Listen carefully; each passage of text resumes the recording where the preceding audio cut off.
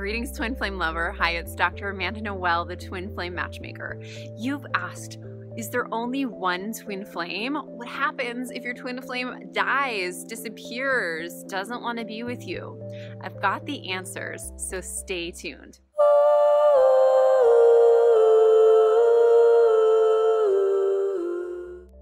I'm here in my backyard and there's a beautiful creek running through.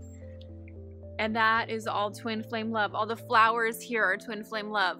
All the particles of my messy hair are twin flame love. All of the little birds in the meadow over there are twin flame love. There's no limitation of twin flame love from the feminine. So what do we do if our twin flame is not here for us and we still want twin flame love? It's a big problem, right? I've seen the problem get solved with this shift in consciousness. So everything in the universe is based on the divine feminine and the divine masculine, and it's where it comes together. In the masculine world, there's structure, there is form, there's limitation, laws that have to be followed. In the feminine world, there's more of a flow, an infinite energy cycle, where there's no limitation, where you can have as many lovers as you want in every moment, and it's all good, it's all God. And it's when you braid these energies together into one energy, you have twin flame love. So from the masculine aspect, which is no better than the feminine aspect, there truly is only one twin flame. There's only one person that mirrors who you are. It's just destiny and fate that you're with this person. Now, the second possibility, which is just as real as the first, is the very feminine aspect of twin flame love is in all beings, all particles of the universe, all aspects. The quote that I love so much is, when the entire world becomes your twin flame, you are ready as a twin flame.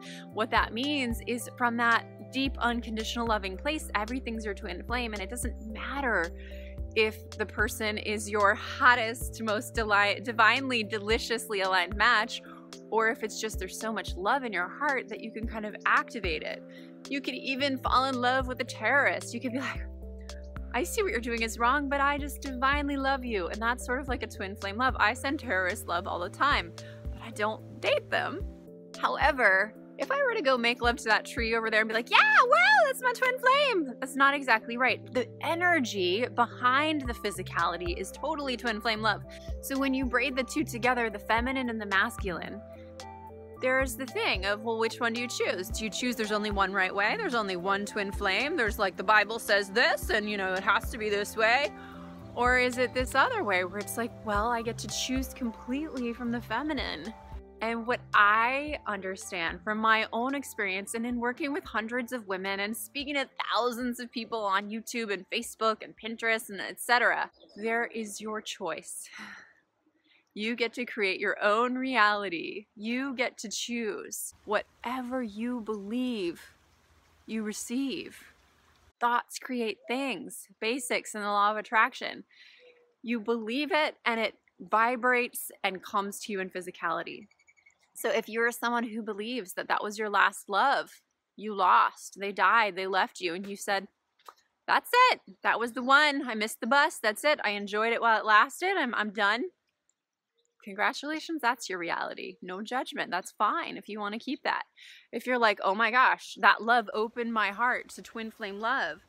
That love created a new beginning for me to love even deeper and vaster and wider, then that's your reality. It's your choice because you are the beloved.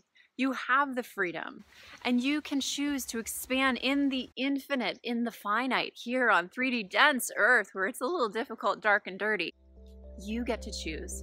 You get to receive as long as you believe. So what do you choose to believe?